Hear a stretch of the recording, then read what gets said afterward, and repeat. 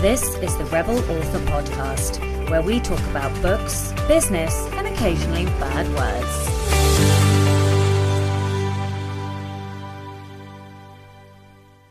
Hello, Rebels, and welcome to episode 84 of the Rebel Author Podcast. Today, I'm joined by Marcus E. Acko, and we're going to be talking all about how to self-publish a graphic novel. I think this is a great topic because I don't often see other podcasts talking about graphic novels, but of course, they're a huge part of the publishing industry. So I think it's always good to cover different topics that you don't always see on these, author publishing podcasts. So, which actually, if you guys ever have a topic that you would particularly like either me personally to cover in a solo show, or you would like me to interview somebody, or if you have somebody you've always wanted on, like, to hear me talk to, or you've always just wanted to hear on a podcast, hey, just let me know and I will do my best. I can't promise you I'll get them on, but I can try. So yes, I just thought I would throw that out there. All right, last week's question was, what worries you about starting from zero? Meg said, what scares me about starting from zero with a new pen name is it not working. It gets harder to do this year on year. So far so good though, but that's also the benefit of years of learning and practice to be able to hit the ground running in a new genre. Cecily said, I'm looking forward to listening. Such a wealth of information here. Angelia said, I was watching him on YouTube when I got notified of this. Which is nice.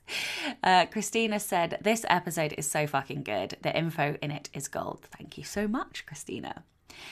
Linda said, I liked when you said you quit doing things you didn't like, for example, Twitter, and started focusing on things you did enjoy, because I think that's so important, especially with social media, which is time consuming and a lot of the time just soul sucking. It also usually shows so abandoning things that really don't bring you a joy is a win. I also liked when David said you can manage freeloaders in your onboarding sequence. I offer the option to unsubscribe in literally every single onboarding emailed. What worries me about starting from zero? Well, I'm no longer at zero. I have 4 subscribers on my mailing list, but the sheer size of everything you need to learn and encompass. I'm looking forward to learning it all, but I'd be lying if I said it wasn't daunting and that it doesn't make me go, what the fuck have you gotten yourself into now? Loved this episode. Thank you both so much. I think that's a great comment. Val said, building an audience is my biggest worry, or that I won't be able to find the right audience. I love David Gochran. Starting from zero was incredibly helpful, and I was laughing over him starting his non-fiction career out of spite. I also think that's hilarious. And if you guys haven't gone and signed up for the Starting from Zero course, which is free, you really, really should. Even I have taken it. I think I'm about 70% of the way through. I've got a couple more of the modules left to finish, but yeah, I am going to be finishing it before I release some of my other books later this year. Kim Nash said, ooh, I can't wait to catch up on this. Amanda Howard said, great episode. And Lynn said, what worries me is all the steps between zero and where I'd like to be, or even 1. It's a little overwhelming. I love the permission in this podcast to focus on writing before heavy marketing. Yeah, and this is the thing. It's so easy when there are really loud voices who are, 5, 10, 15 years into their career, or even they are naturally fast writers. And so even though they may not be 5 years into their career, they might be 3 years into their career with, 30 or 40 books, and therefore a backlist large enough to give them an income. But the thing is, we all do this at our own pace, and it hasn't taken me. I haven't done this overnight. This has taken me years of writing. I started writing with the intent to publish around 2013, I think. Early 2013, late 2012, early 2013. I think late 2012 I was thinking about it and starting reading, and then 2013 is where I really put my foot on the pedal.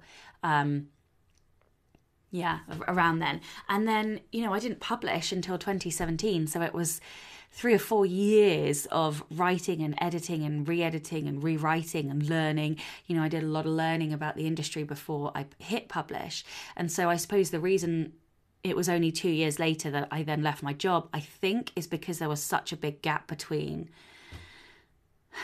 deciding this is what I wanted to do and then actually hitting publish. So it does take time. I've been doing this for, oh my God, 21 now, 8 years. Fuck. I've been writing with the intent to publish for 8 years. Just all I'm trying to say is this takes forever. You have time and you have time to learn. You don't have to do everything immediately. You don't have to know everything immediately. Just enjoy it. Enjoy the ride. Yeah, enjoy the ride. Be present. Enjoy the moment, because that's all we have when you get to the end. The journey's over. And the whole thing is the journey, because that product in your hand, there's only one very brief fleeting second when you open that proof packet for the first time, and then it's over. Not that I'm trying to, oh my God, I'm getting into a whole can of worms. What I'm trying to say is just enjoy it. All right, this week's question is, do you read graphic novels? And if yes, what are your recommendations? What graphic novels have you read that you have enjoyed? Or perhaps the illustrations are amazing, or perhaps the story is amazing? Yeah, let me know. I have read and really enjoyed Wicked Divine, which is by Kieran Gillen and a bunch of other people. And it has the devil in it, or the devil incarnate in it. And Lucifer was my favourite character. And anyway, I don't want to spoil it for you, but I recommend that one, which leads me very rapidly onto the book recommendation of the week this week, which is How to Get Your Book into Schools and Double Your Income with Volume Sales by David H. Hendrickson. I read this book in an afternoon. It's not particularly long, but it is packed full of some really good ideas about how you may want to work with schools. And even if you don't want to work with schools, I think a lot of the principles are applicable to perhaps corporate. So if you write nonfiction, that may be something that big corporate companies might like, then you may still find some benefit from this book. I really want to have a episode on this, but I'm actually waiting for Karen Inglis. So she is the Alliance of Independent Authors children's book ambassador, children's book advisor, that's the word. I should know this. And she is bringing out a second edition of her book. So I am looking forward to that. I'm on the waiting list and I will be reading that. And then hopefully she will come on this podcast. I am going to ask her to. So hopefully we'll have an episode on working with schools and marketing children's and young adult fiction. All right, in personal update then, please don't forget the Rebel Author Diaries Anthology submissions are now open. And if you would like to find out more information, the link is in the show notes, or you can visit sashablack.co.uk/rebel submissions. We are now approaching the last 8 weeks for any submissions, so do make sure you get those in. This past week, I have had a bit of a roller coaster week. I handed off side characters to my critique partners. I still feel like there are a couple of chapters that need a bit of work, but I got to the point where I opened the manuscript again after a 3-day, well, not a 3-day weekend, but sort of 3-day break from it. And I just couldn't do the edits. I didn't feel like I had the energy to do it, and I knew that meant I just had to give it away, even though I wasn't quite comfortable. I didn't feel like I'd done everything that I possibly could have, and so I really got very abusive with myself towards the end of the edits on that book, and I'm not proud of it. I just sunk into an absolute hole mentally. Telling myself it was shit, that I was rubbish, I couldn't write, nobody's going to be interested, you're not going to teach anyone anything, all of this shite that is absolute crap, but this is what we do. And I'm telling you because I want you to know that you're not alone when you do these things and when your brain is an arsehole and tells you these things, because our brains are arseholes, believe me. Mine is a big, fat, juicy arsehole. And so I was feeling low, I would say, at the end of the edits. And this is why I don't really enjoy editing my own books, because I'm just an absolute bitch to myself, and it really grinds me down.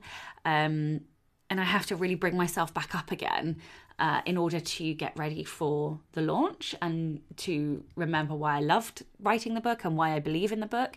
So yeah, I find that editing process really grueling. On the flip side of that, I managed to get the workbook edited very easily without any nonsense from my arseholic brain.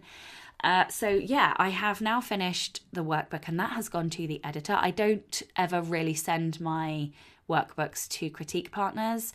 I don't feel it's necessary. I send it to the editor, and the editor is extremely good and will also check out, if I've sort of left holes or anything. And I can leave a link to his editing service, proofing service in the show notes, so I will do that. And what else? Yeah, so next week I am going to be in the recording studio recording the Villains Workbook. In my other podcast with Daniel Wilcox, Next Level Authors, we do a quarterly challenge, and this time around I was absolutely determined to get my audiobook finished, and if I don't get it finished, there is a consequence. The consequence is you have to do the cinnamon challenge, which is where you eat a spoon of cinnamon, and I'm pretty sure everybody pukes and gags and it's horrendous and burns or whatever. So yeah, I am not going to be doing that challenge. I am not going to fail. I will get my audiobook recorded. So that is what I will be doing next week, whilst my book is with various different editors. So it felt like a really good time to go and get in the studio. And what else? I think that is probably it. Oh no. Sacha has decided to add in a couple of other books. And do you know what? I'm not going to talk about these. All I'm going to say is I have added in 2 other books into this tax year's workload, production schedule. I don't know how I'm going to get them done, but I'm pretty fucking determined to do it. So yeah, I've also been making some really big decisions in my business life and personal life. I'm not ready to talk about them just yet, but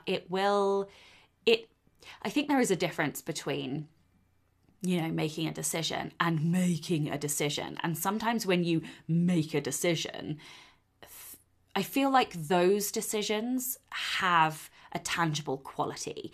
This decision will change the direction of my business, and it felt like everything slotted into place as soon as I made the decision. And I thought I had already made this decision, but I clearly hadn't, because when I then made that decision, like I said, that feeling came over me, and I realized that I had been clinging onto the thing like a security blanket.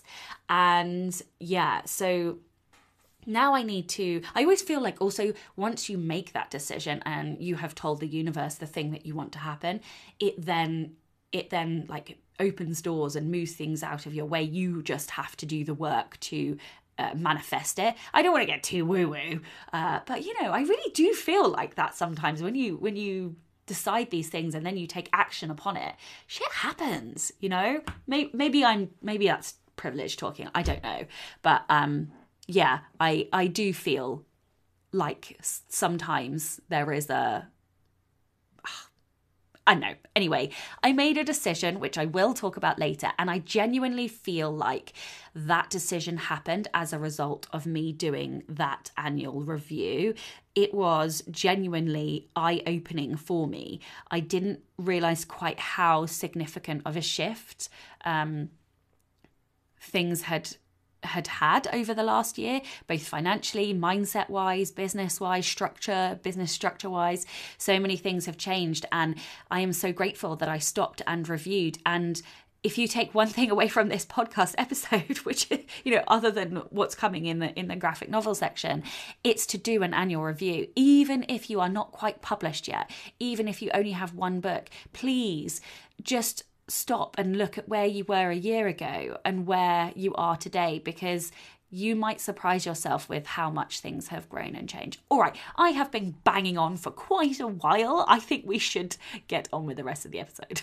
The Rebel of the Week this week is Yanni Jade. This is quite a long story, so I don't know that I can shorten it. I'm trying. I will try and shorten it a little bit, because I have already banged on enough for you guys, and I'm sure you just want to get into the interview. But this is a corker. All right, Yanni says, it was Halloween a couple of years ago. We always decorate the office and complex. So just to explain, Yanni works at like a big sort of holiday camp type place. And we try to outdo the last year's decorations. This time around, the theme was a witch's cove. So we spent weeks making signs, posters, covering the walls in cobwebs. And I even painted a mural on the wall of a stone window frame with the silhouette of a a silhouette of a werewolf hound howling at the moon on a hilltop. One morning, one of our guests came into the office rather distressed, wishing to make a complaint about the Halloween decorations, and one sign in particular. Taking it all rather seriously, I asked her which sign it was that offended her. She said, "A witch lives here." I know it's the time of year, but I don't appreciate all this Wiccan decoration. For me, as a person, I feel I cannot enter this building with that sign on the door. I believe that there is more behind these simple signs. It's a shame that all the youngsters today are taught about Wiccan magic and not about Jesus, because witches are evil. Staying up until the early hours praying for terrible things. What? I can't even read this, seriously. Praying for terrible things to happen. Kidnapping children. Okay. Sorry, guys, I will get through this. Kidnapping children and summoning the devil. Oh my goodness me. She began breathing heavily and teared up. Anyone knows me, knows my face said what my mouth could not. My colleagues all smirked in their seats, watching how I dealt with this lady. Knowing I follow certain traits from Wiccan teachings, knowing full well that it's all about balance and within nature and within yourself, inner peace and law of attraction and the universe. Bearing in mind I was also wearing a witch costume at this moment in time, putting my personal feelings to her rant aside, I tried to reason with her by saying, "They are only printed decorations for the children. I can assure you a witch doesn't live here. It is purely a decoration." "I understand that," she said, "but I would still like you to remove them. I can't walk to the restaurant without feeling attacked." Attacked? By a sign. Oh my goodness me. So I said to her, I will speak with the department that put them up and ask them to remove them, as it would be unfair of me to rip down something they took the time to make for children, and left it at that. However, an hour later, she came back in, this time with her husband, as she was still very upset over all the Halloween decorations, and she started crying. She explained how she made it to the lounge and had to perform a cleansing to banish the bad spirits. And then Yanni adds some narration saying, "Are you guys making the same face as me? Because that sounds suspiciously like witchcraft to me." Okay, so Yanni continues, "We'd taken down the sign that upset her, but there were more with a similar notion throughout the complex. She came back to me since I was the one she'd spoken with before. This time I sat at my desk with my pentagram and triple goddess tattoos on my wrists fully on show. Her husband saw them before she did and smiled at me. He didn't have the same beliefs as his wife and said, 'I think she complained to the wrong person, don't you?' Quite." Eventually, my manager came out and told her in a very frank and it is what it is manner that this year's theme is a witch's cove. I suggest that if this upsets you, you remain in your holiday home away from its influence, as it will be up for the remaining 2 weeks of the children's holiday. Flash forward to the following year, ready to welcome her back. You're damn right I dressed up as a witch again. This time taking it one step further and drew sigils and symbols all over my arms, chest, face. I put deeply gothic eye makeup on with red eyes and a beautiful dress and hat. She came into the office, took one look at me and promptly left. I don't know what her problem was. Oh God. Oh, I love this. I love this so much. Oh, this has made my day. I'm literally crying. I've got tears crawling out of my eyeballs. Oh, if you guys would like to be the Rebel of the Week, and listen, I am starting to run low on rebellions, so please, I am asking you, I want to continue these Rebel stories every week, so please do send me in your Rebel stories. You can email me at rebelauthorpodcast@gmail.com or Instagram me at Sacha Black Author. And on the email, I do reply to every single email, but I am incredibly slow at replying at the moment, or just in general. I'm just useless when it comes to email. However, I do reply even if it takes me a month. But if you email me a Rebel story, I'm sure I'm going to reply sooner because I am running low, like I said. Thank you, Yanni, for that hilarious story. 2 new patrons this week. Welcome, and a huge thank you to Shelley Sarah and Stephanie Johnson. Of course, a gigantic thank you to all of my existing patrons. If you would like to support the show and get early access to all of the episodes, as well as bonus content, like my Poison and Prose, Patreon Poison and Prose, and that one's going to be the middle Wednesday of May, which I believe is the 12th of May. And also, one of my patrons has asked me to record a sort of verbal whiplashing in order to encourage everybody to get on with their work. So I will be delivering that very soon as well.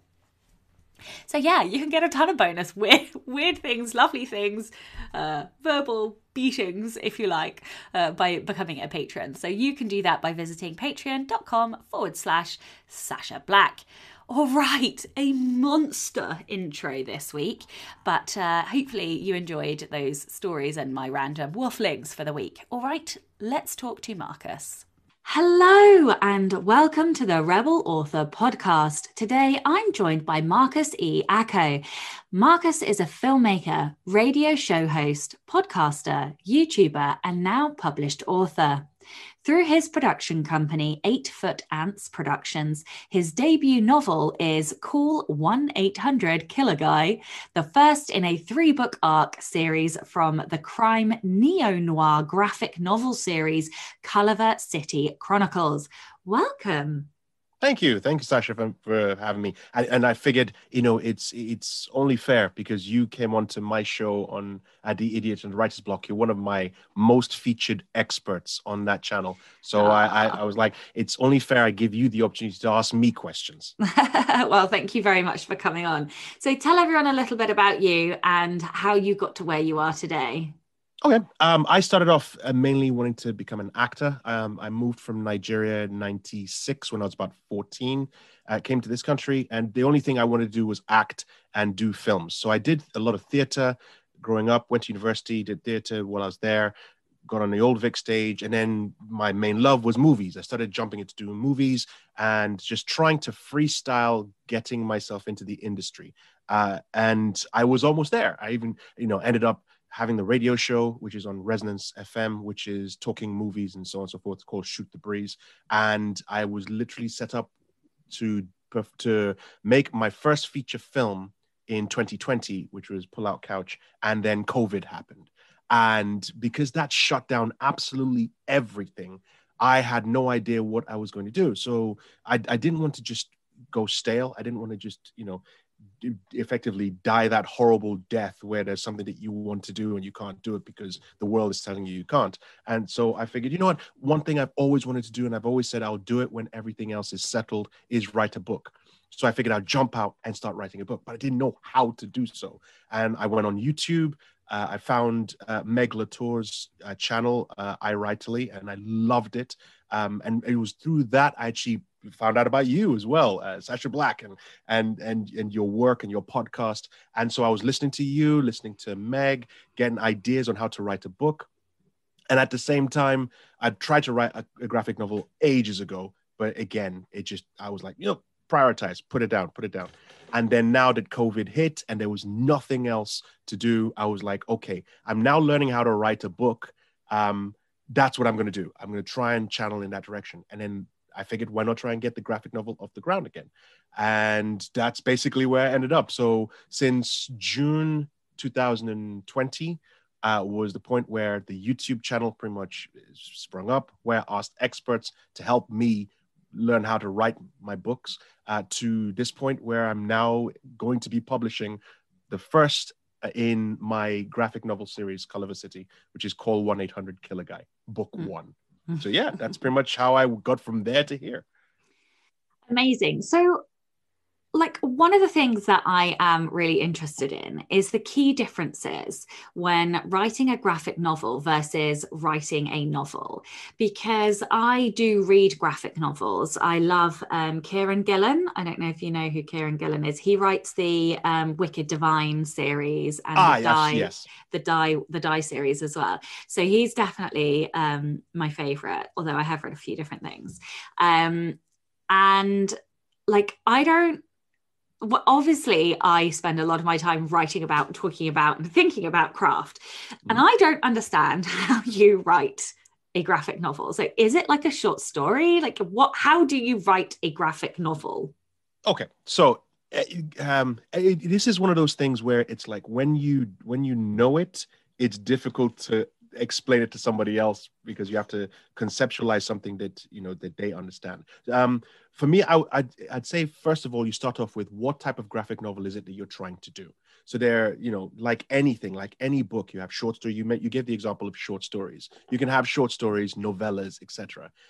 Graphic novels are similar in that regards, where you could go down the route of short story graphic novels, right? Where each story, there's a compact story that's there, or you could have long, series of books, just the same as a novel. The way I pretty much approach graphic novel writing is rather than writing a novel, I approach it the way of storyboarding your own script. So again, I started off from a film background, so I wanted to make films. And instead of, so with this particular graphic novel, what I did was I just took an idea, said, write out the story, and how would that story appear on screen? And I storyboarded it. So it's essentially you write the novel, you write the story, you storyboard it, and then you pay more attention to the visuals than you do to sort of flowery description or purple prose, if you will. You can still include purple prose in narration and the way the characters, converse amongst each other, but there isn't that much that you'd have to do with regards to description of things. So that's how I would basically say the key difference between graphic novels and actual literary novels. The fact that you're going to be visualizing every single inch of the panel. With regards to constructing the story, it's like any other story. Like I said, you could do, I'll give you examples. My influence when it comes to the graphic novels is Frank Miller and Brian Azzarello, Ed Brubaker, Sean Phillips. I'll be talking a lot about them in a second. So there's Frank Miller, for example. His is more a collection of short stories set in that city, in Sin City, right? So you have in Basin City. So you have different people having their own adventures, and then he compiles all of that into one book. Whereas with something like Ed Brubaker and Sean Phillips' Criminal, he has multiple books, but each book is focused on a group of people, and you follow that pulp story from beginning to end in that one book. So it's all depending on what method you want to take. So when you say storyboarding, does that mean when you wrote the graphic novel, you literally like wrote it in squares and drew the pictures around it? Is that what storyboarding is? I mean, I'm so naive about this process. Not a problem. I'm happy to talk about this all day. I know you don't have that much time, so I'll be concise. So you're absolutely right with storyboarding. So storyboarding when it comes to film essentially is you get a script and the director and the people who are working on it visualize each scene. So when each snapshot that you see on screen, that's basically how they visualize it, and then they try to sketch out what it would look like when they then eventually put it on screen. Now, with each block, you will have, and different storyboards have different sort of structures, but the main idea is that you'll have that panel, square or rectangular panel, that is the visual depiction of what's going to be there. And then on the side, you have your description, so it's sort of like the scene name or identifier, then a description of what's happening in the scene. You can be as detailed or as concise as you want to be, and then if there's dialogue, you can often put that dialogue in there. And the difference between graphic novels and actual storyboarding is with storyboarding for movies, you don't need to draw the speech bubbles coming out of the characters' mouths. With graphic novels, on the other hand, you do, because that in itself has a placement on how it appears on screen or on the page. So that is something else that you do as well. So do you have to be good at drawing as a writer to do this? Only if you want to be the one that does absolutely everything. So I famously, my drawing skills was described as that of a 5-year-old who's half blind. So, so that's basically. But I storyboarded everything myself. I did, and even my own films, I storyboard everything, even though it's terrible. What I do is I spend ages trying to get it done to a point where if I show it to somebody, you can identify that that's a human that I'm drawing. That is the base level I get to. I like, do you recognize that this person is a guy and this person is a girl? Yeah, now that you say it, yes, now I recognize that. That's basically how far I get. But that's that's a good thing that I'm not the one illustrating this. The reason why I do it that way is, and it kind of comes down to my process as well. So the process of writing my graphic novel, the way I did it was literally come up with the story first. I get the idea of the story, all the beats, dialogue, etc. Then I write the script so that I can fine tune the dialogue itself and fine-tune the interaction between the people. Then I move on to badly illustrating the graphic novel. So I go through, and trust me, if I get famous and people are interested in my work, I still keep copies of the illustrations. You can see how bad it is. But I try. So that's all that counts. So I do that. I do a bad illustration of what it's supposed to look like.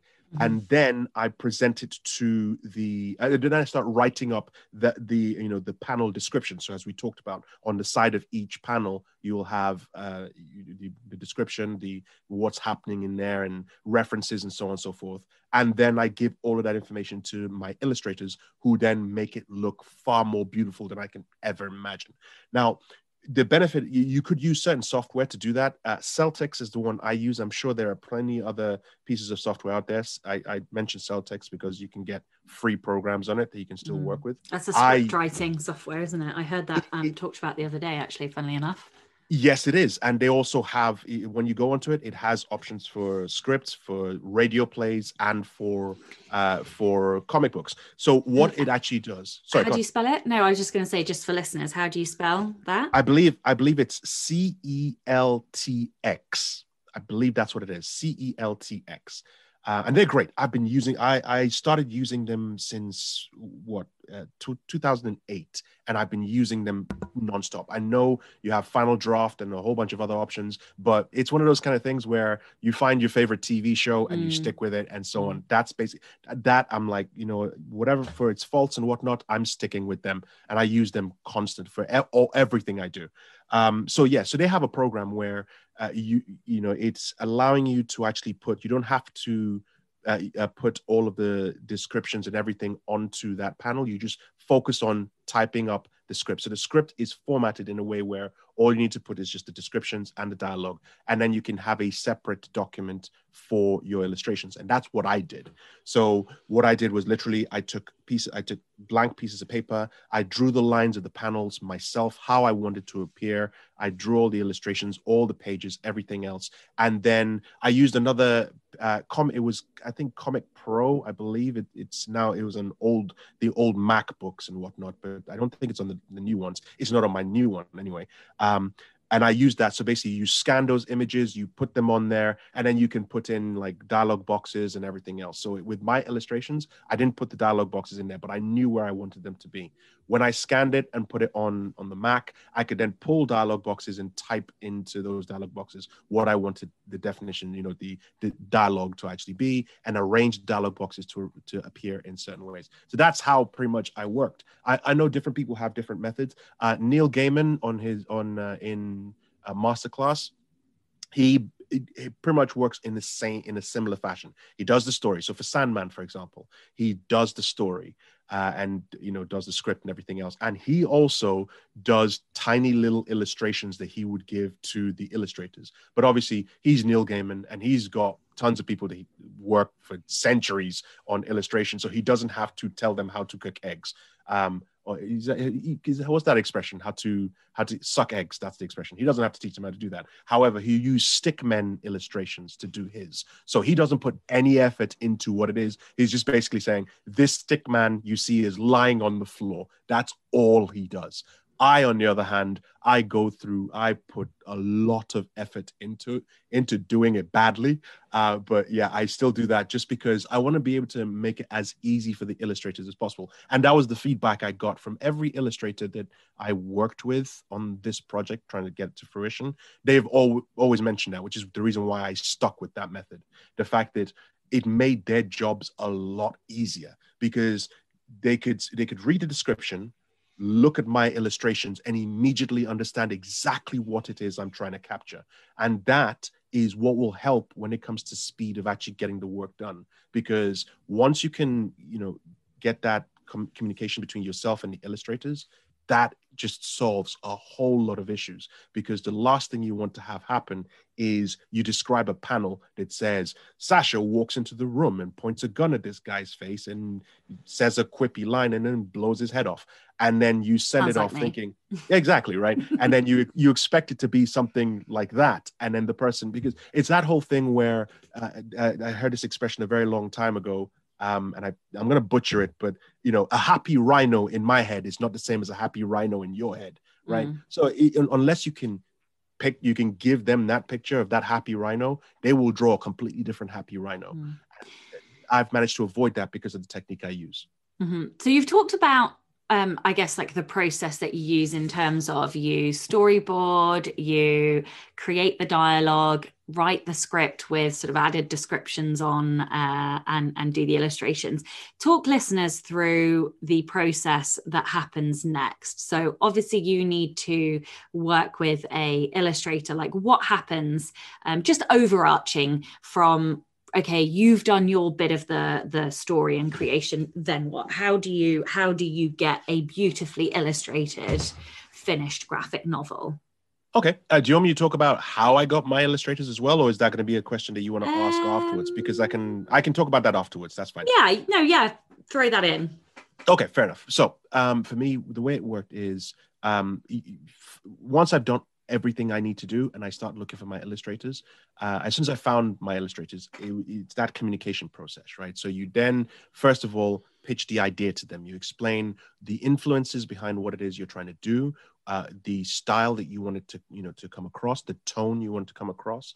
If you have any visual elements to be able to represent, or like a picture board, a mood board, if you will, to be able to represent what it is you want to come across, that helps a lot. So that's what I do. I spend that time, those first few days, if you will, just talking to the illustrator. And before I even pick my illustrator, I look at what they've done before, because again, you'll have illustrators with different variety of work.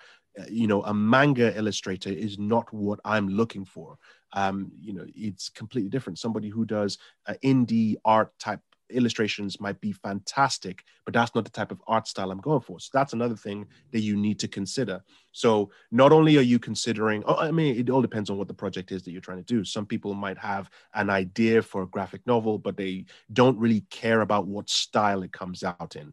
That's dangerous. Yeah, that is dangerous. Yeah, it's absolutely dangerous because, your style, the story you're trying to tell, it needs to all mesh, right? And you don't know what's going to happen.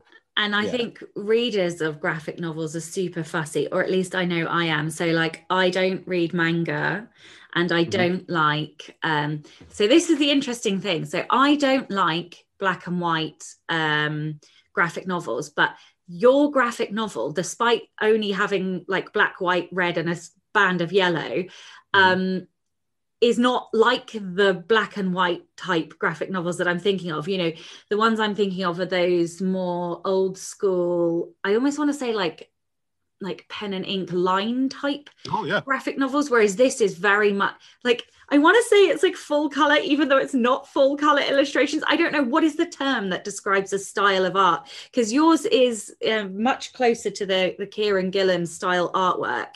not that he's the writer, I think, not the artist. Anyway, than it is like your traditional old school black and white, like Beano type style comic. No, absolutely. No, I know exactly what you mean. I'll put it this way: if anyone's a fan of Frank Miller's Sin City, graphic novels, then you would love this one, because it is essentially it is what conceived this idea. I first read the first Sin City books. I mean, I first watched the movie, the Robert Rodriguez movie, and then I was like, oh, it's just based on a graphic novel. So I went and found the graphic novels, and I just fell into that rabbit hole, and I bought all of the copies of Frank Miller's work.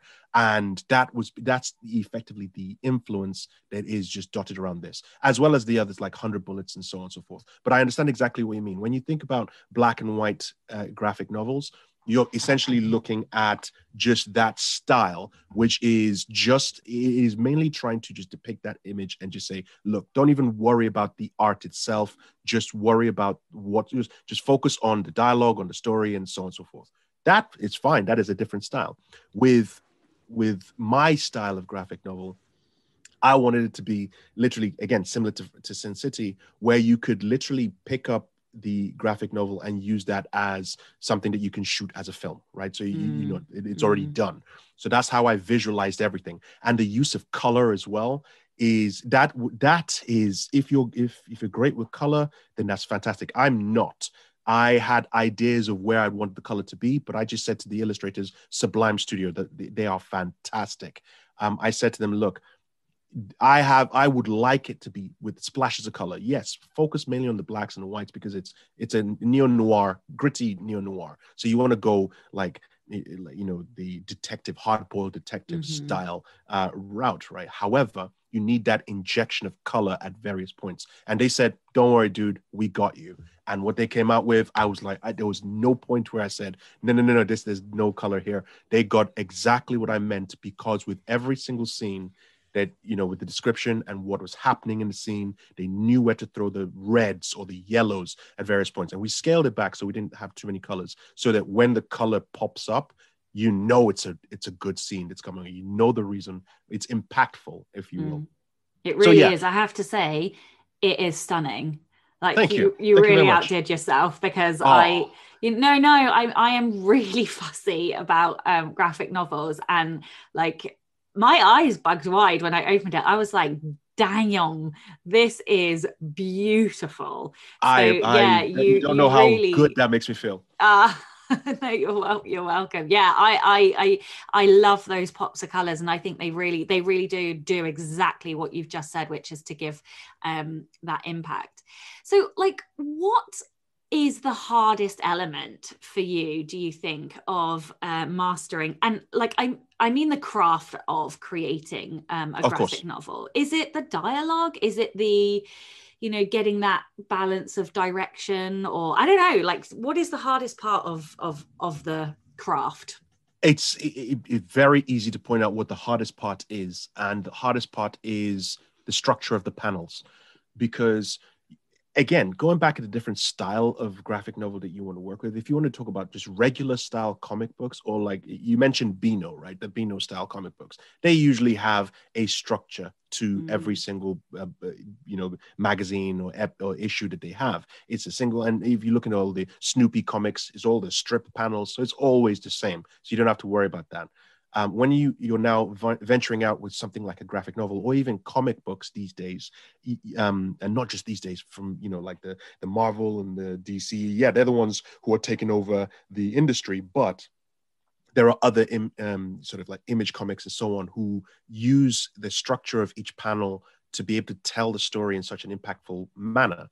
And the structure of panels on your page is a completely different language on its own. So you mentioned dialogue, right? You mentioned description and so on. There are elements of that where, yes, you know how you can put dialogue, but if you hear bad dialogue, for people who don't necessarily care about it, it just goes right over their head. But for people who really focus on dialogue, it's when you hear it, it's coarse. It pulls you out, right? That's the same thing with the panels on the page. it is its own language that while you can just blag it and just say, you know what, I'll just do whatever I want to do, somebody who's interested, who knows about it, when they see a scene and it's in a small panel, or it's, or it's too large and it's nothing really there, it's jarring. It's really, really jarring. So that is the hardest element to nail when it comes down to graphic novels. One of my favorite things with the panels is when one of them spills out into another one. Like, I love that when they do that. And I don't think I ever realized that I loved that until you literally just talked about the panels, because they probably consciously passed me by, but subconsciously I was definitely paying attention to them, because I could tell you immediately the thing that I love most is when you have, like a leg kick out or whatever, there's an explosion that billows over into like 3 different panels or whatever.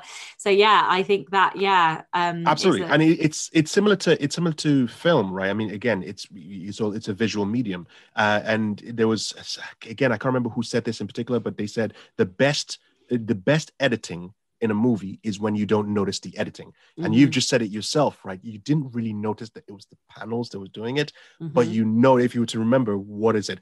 As you described it as well, one panel overlaps with the other. And if you do that for every single page, it's, the impact is lost. And there's some pages in the book as well where the entire page is just one image, right? And that needs to stand out. When do you do that? Do you do that too often? The ones where you have the repeating patterns and so on. And that is all. I did a lot of when I was doing the illustrations. I did a lot of research in structure of panels. I didn't do as much. And if those of you who know me, those people who know me, I am an idiot for a reason, because I do a little bit of research here and I go and try something out. I do it badly and I come back and I was like, okay, so that didn't work. What did I do wrong? And I try to do research and I try to fix it and I make another mistake, but at least I make a mistake that's better and then carry on from there. So I did that research as well into the structure of panels, finding out ideas of how to do when repetition works and when repetition doesn't work and so on. So that was basically the hardest part for me. It was the hardest part to learn, but for me, it was the most joyful part to learn. And it's because I'm a very visual person. So when I saw the rules, it's kind of like, it's the whole idea. The best way I can put it is when you eventually can see the matrix, right? So it looks beautiful and you get the understanding and you say, oh, that's the reason why that works that way. And that's why it's so impactful. And you just say, I can't, this is a new toy. I can't wait to play with this.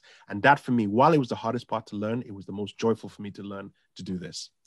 So in your book, in your graphic novel, you have a fight scene where it's more or less only illustration with a couple of sound effects. Yes. Now, I know you've mentioned like that you storyboard, but how do you then create that like in conjunction with the illustrators? Did you have to obviously in most novels at the climax there's usually a fight scene or something that happens. A lot of fantasy books there'll be some big battle, whatever. Did you have to write out the battle, or how does that work? How do you create a battle scene with no words? How does that work? How do you create story with no words? And that for me was actually the easiest part, because so as I mentioned at the start, I because of COVID and because of the lockdown and everything, I decided to move in from film to start writing books. But I didn't know how to write a novel. I mean, you think it's easy, but it's not. I've read your books. I've read your some of the the how-to books that you've done with writing a great protagonist and character words, etc. And I had to learn that to be able to make a good product. And I have something coming out at the end of the year, which is just a novel. It's not a graphic novel, but again, that's adapting it from a script I'd written, so that's kind of cheating. But anyway, so when it came to writing the graphic, you got the book done. It's not cheating. I know. Some people are like, yeah, you didn't come up from scratch and write that as a novel. I don't know. I'm stepping into the world of a novelist. I'm a novice in the world of writing novels, and as such, I think it's one of those things where, in my opinion, anyway, not in my opinion, I have this insecurity that I'm stepping into a world where there are tons of experts who spent decades honing their craft. And I'm just this one guy, just this idiot walking the road saying, excuse me, hi, here's my novel. And, we are all just that person. I always feel like the little girl walking into a room with huge people who I've idolized for years. Like we all have that. Like you are not alone at all. I know, and I can understand that, and that's how I feel about it. But anyway, coming back to the question about the action and the fight scenes. So again, because I illustrated it, right, for me that was the easiest part to do, because trying to draw it out and doing it badly, I still was able to depict, okay, in this panel, this is where I'll describe this one particular fight scene in where this character, Seamus Teague, just imagine Terry Crews, right? Big black guy with an Irish name, and he's one of my favorite characters in the book.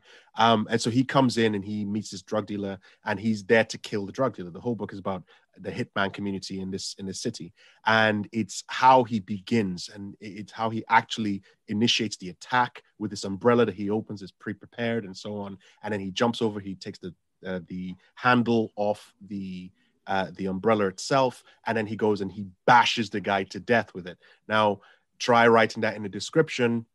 Again, the visualization just based on the description is going to be different from what you're thinking of.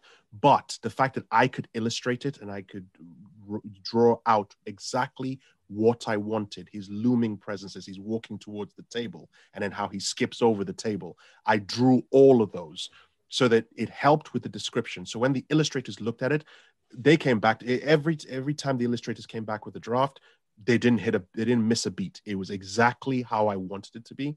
Okay, fair enough, fine tuning a little bit, but it pretty much was exactly what I wanted. Even with the sound effects.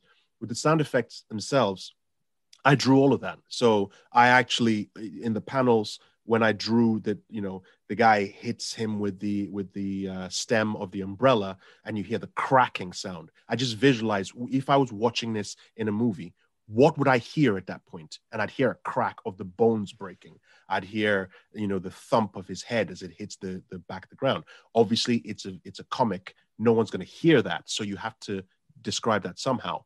Where would the sound come from? So I would write thud or crack, where I think that sound would emanate from. I drew all of that on the illustrations. So, and I'd include that in the descriptions, just saying the sound crack here, here at this point and so on. Because I've drawn that on the storyboard that I've given to the illustrators, they knew exactly where I wanted it to be. And they would then add their own flex to it, because obviously I'm terrible at it, but that's their job. They know what to do. So the style of the way it flows and the way the sound is supposed to move, they know how to do that. So I would just write in, this is where I want this sound effect to appear, and they would know how to draw that sound effect based on what is creating that sound. And that's where they then work on it. Okay, so I'm going to wrap a couple of questions together now. Okay. So how do the story arcs work with a graphic novel? Do they work better as a standalone or in a series? And a patron, Cassie, says she's curious about serials as an indie author as well. Is it a model that you see much of, or is it primarily through traditional comics? Hi, Cassie. Thank you very much for your question. Again, it's similar to what I mentioned earlier. It all depends on what it is you're trying to do. If you say what works best, it all depends on what it is you're going for. For people who are starting off, and I interviewed Neil Gibson, who is from T-Pubs. It's they're an independent publishing company based in the UK. They do great graphic novels as well, and there's a lot of their work is anthologies, right? So short stories all packed up into one graphic novel.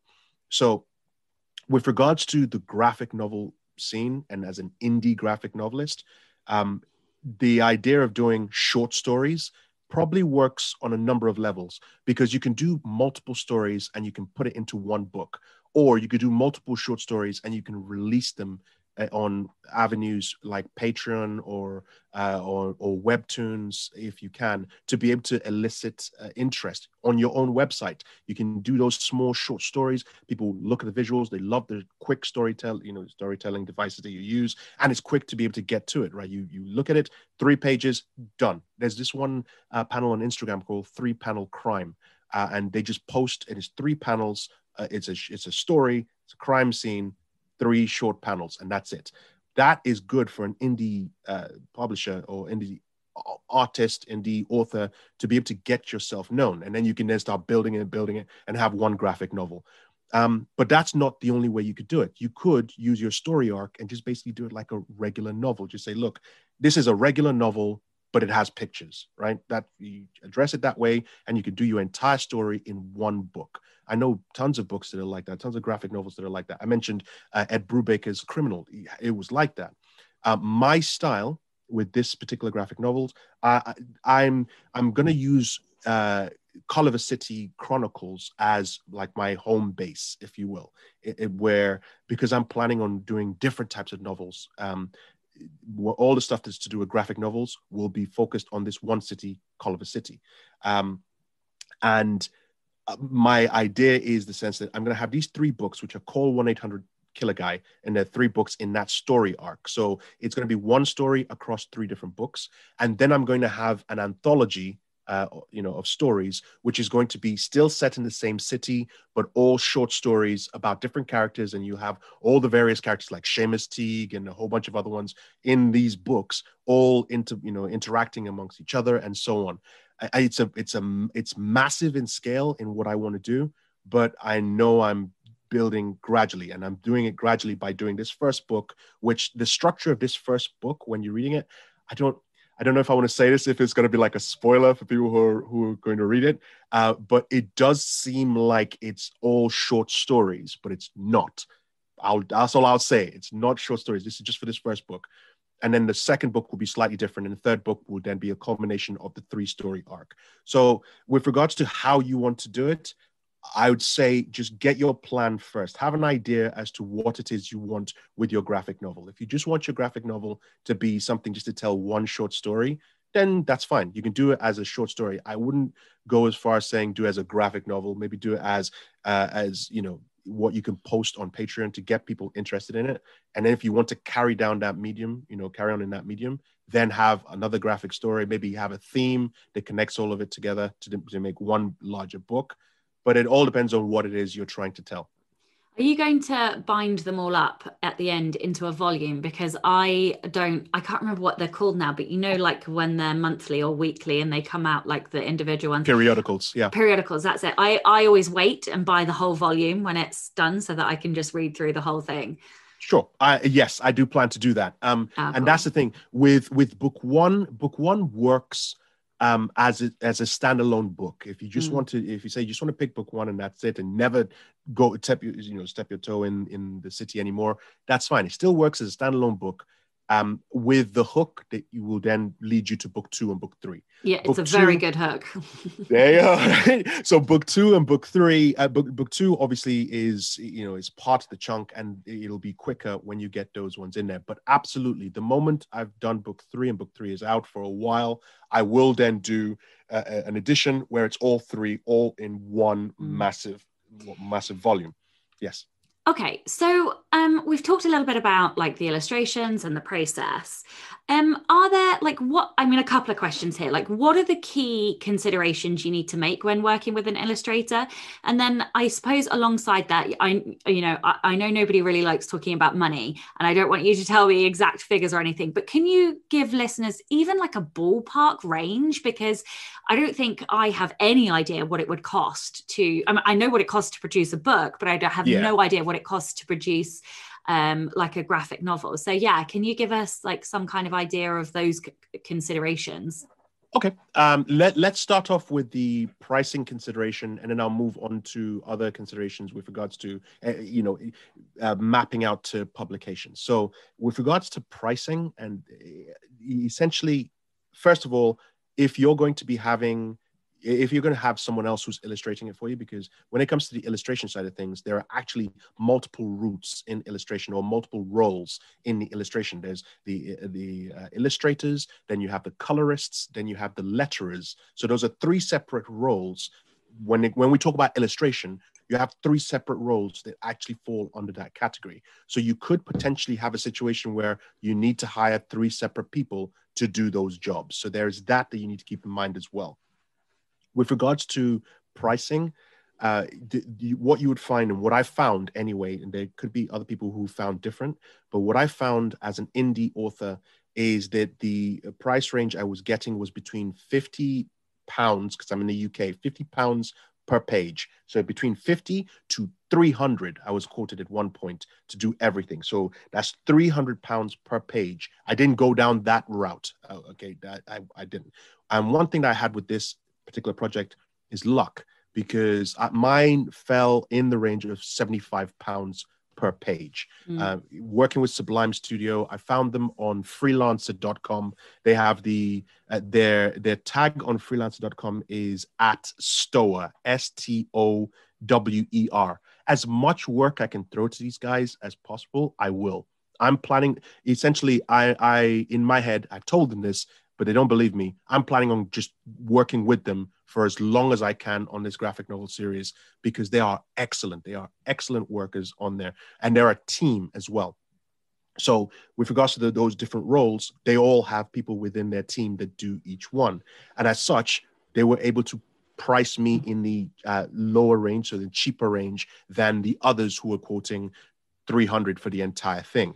Now, sorry. So just to interrupt, I suppose you also have to pay for an edit as well. Yes, so absolutely. If you want to do the editing process as well, I consider that as everything before getting to the illustration, right? So you've got your story, so you've got all that stuff first. So if you want to talk about the regular side of things, absolutely. If you want to look at actually doing the edit afterwards, including the illustrations, after the illustrations are done, I would say that's probably a little too late. If you've already paid for someone to do your illustrations and then you want to go to an editor and say, here you go, then the problem with that is you've already paid a lot to then have somebody tell you, well, your story arc is not right, or this character is not that great, and then you have to go and redo everything again. If you're going to go down the editor route, I didn't have an editor for mine. I worked on the project, and that might be hubris on my part, but I think I tell the story well. I can't use a comma, so I'd never be able to get away with not having an editor. And that's the thing, right? So okay, so I see what your point with regards to copyright editing, commas and punctuation and so on. Sometimes you might catch it when you're reading the book. You're like, oh, okay, fair enough. I said she when I meant them, or something along those lines. But which I did catch actually. But after the illustration was done. But I would say get all of that stuff done before it hits the illustrators, because once it hits the illustrators, and you then have to get them to redo your work, that's going to cost you a lot of money. And I appreciate I'm jumping all over the place, but this is very, very interesting to me. Where does the copyright lie for those images? So the copyright lies in the contract that you have with the illustrators. So and freelancer.com are great with that. That website is basically, it's like a Craigslist, if you will, to be able to connect you with different illustrators who would work on your project. So what they do is they have packages where they can say, look, if you want to come with us, what we'll do is you give us your proposal, what it is you're trying to do, what your budget range is. We'll put it out to this level of artists or freelancers and so on. And when you finally paired up with the person that you want to work with, they will draft the contract for you, which basically says you and only you have sole rights over the work. So they are work for hire, if you will. And that's how it goes. So they will produce the actual contract. And that is essentially, if you're not using Freelancer, if you go into Illustrators Direct, that's what I would say you should discuss with the illustrators before you even give them your work, right? Yeah, your sketches and your diagrams, etc.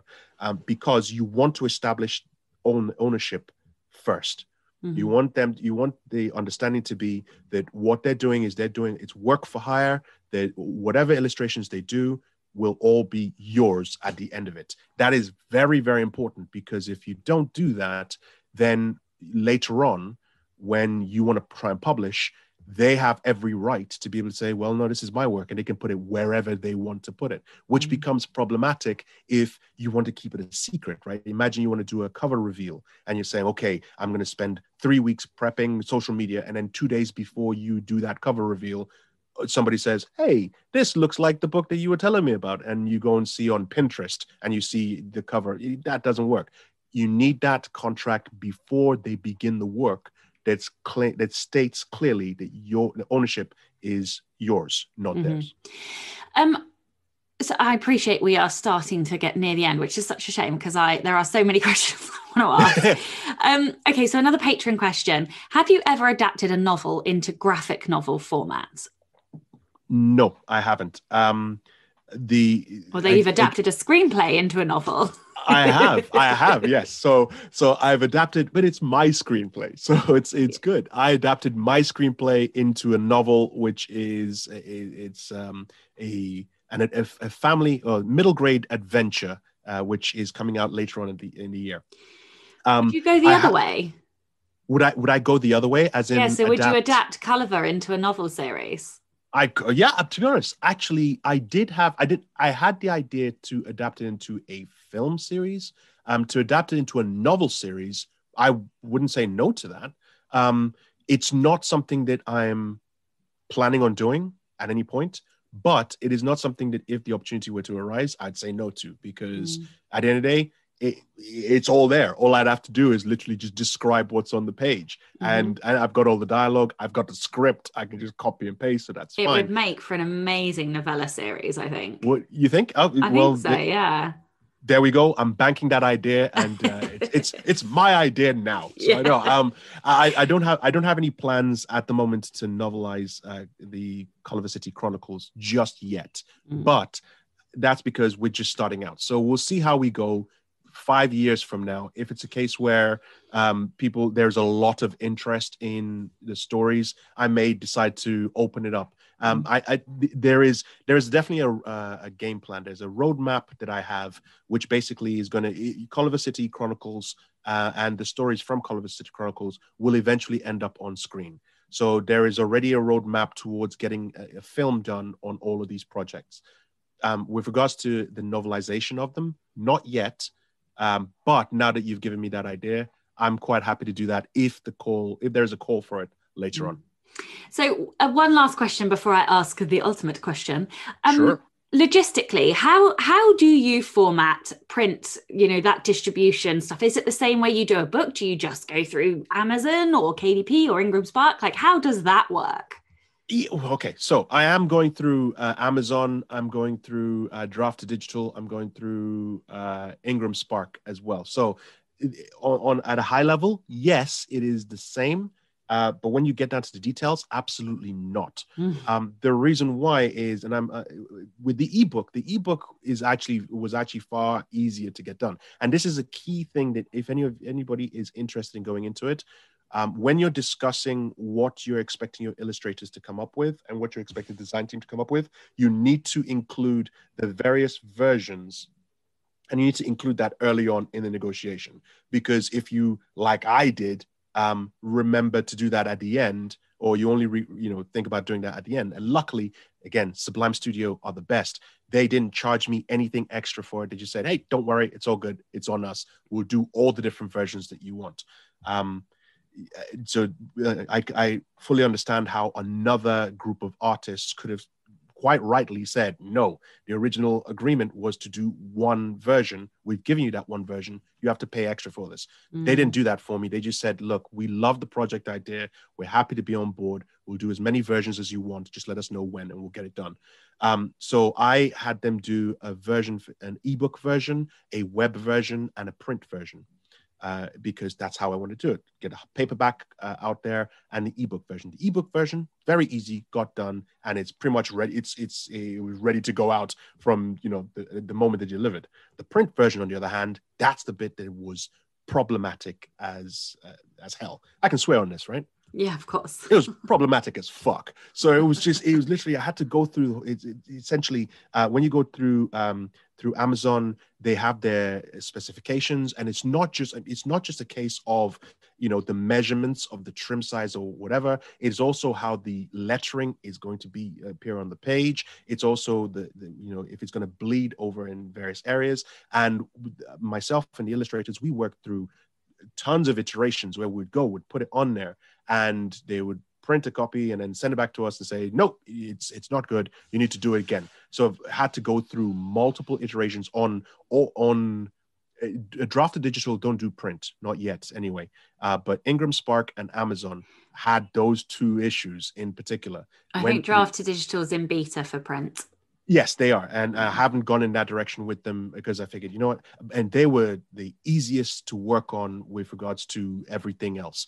The ebook with Ingram Spark, they kept coming back with, no, it's not working. It's not working. It's not working. And so I just decided, you know what? Okay, fine. Amazon already taking care of ebook, so Draft to Digital. So I'm just going to do ebook with those two, and Ingram Spark and Amazon will handle the printing side of things. Yeah, and that's I know it was a pain in the ass for you, but I'm actually glad that you said that, because I absolutely love Ingram Spark for paper.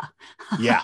Not for ebook. I don't recommend anybody goes with Ingram for ebook, and that's not a slur on them. I have all my hardbacks on my paperbacks with Ingram Spark. I love them, but I personally always recommend that people go direct to as many of the distributors as possible. So I go direct to Amazon, Apple, Kobo, Barnes and Noble, Google, and then I use Draft to Digital for everything else. But yeah, cool. Sorry. Cool. No, it's thank you for that. But you're absolutely right, because for a second I thought it was me. No, it's not you. So Ingram Spark are handling printing. So Amazon. With regards to Apple, I'm going through Draft to Digital to handle Apple and everything else, Barnes and Noble, etc. through them. I haven't gone through Google, which is a good point. Which I'm going to see how things go. It's mainly because of all the various projects that I'm juggling at the moment that I want to try and consolidate, control over where it goes, which is why I'm doing that. For the next book, depending on the success of this one, so if all of you guys go and make this one really, really successful, I'm going to be like, excellent, and I'll go everywhere. We'll see how that goes. But are you going to sell direct? If I can, I will. It's not the plan yet, but I want to see how things go. I'm new, like I said, I'm new to the business, and I'm happy to take advice from various people like yourself as well. So whenever you're free to give me some advice on how to expand a lot further, I'd be happy to take that on board. Like I said, I'll do everything. I'll make mistakes. I'll go back, try and make my mistakes, but make them better. So I'm happy to take as much advice as possible. Okay, this is the Rebel Author Podcast. So tell everyone about a time you unleashed your inner rebel. So that when I hear that question that you ask on the podcast, I try to think, when do I not release my inner rebel? So I'll stick it to being an author.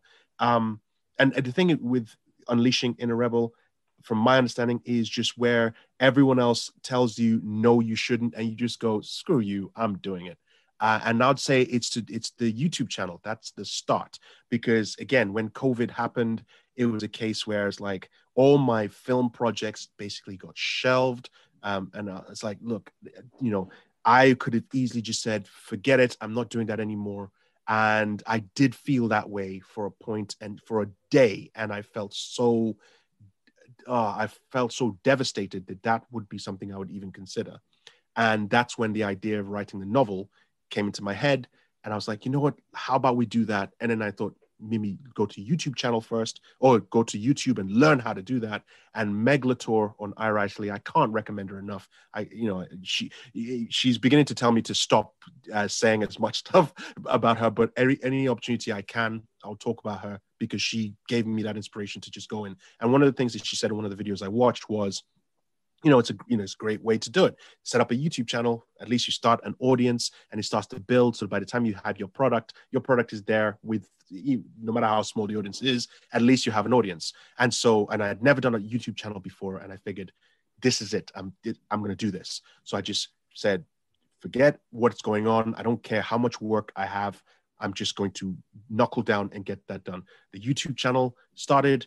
I met people like yourself, and a whole bunch of other people who came on the channel to give me advice on how to work. And I just charged right through it, even though, again, mentioning it to my family and saying, hey, I'm thinking of doing a YouTube channel. And everyone was like, really? No. So I was like, I'd say that is for me, when it comes to being a rebel author, is my me unleashing being a rebel author. Lovely. Can you tell everyone where they can find out more about you, your graphic novels, and anything else you'd like to add? Okay, so going with Draft Digital, they made it very, very simple for like the ebook distribution, right? So if anybody wants to find the ebook copy of Call 1-800-KILLER-GUY, just go to books2read.com/call 1-800-KILLER-GUY. And they give you a whole bunch of links to Amazon and Barnes & Noble, whichever your favorite option is. That is basically how you can get that for the book. You can go on Amazon, search Call 1-800-KILLER-GUY, and the book pops up there. To follow me and all my work, you can go to the production webpage, which is 8 Foot Ants. That's 8, the number 8, FT, and then Ants Production. So 8footantsproductions.com. And to follow me on Twitter, you can either follow me with the YouTube channel, Ion Writer's Block. So at Ion Writer's Block on all social media platforms. On YouTube, just type in The Idiot and Writer's Block and you will find me. Or if you just want to follow my antics on Twitter, it's at Marcus_Acco. I don't talk too much on there.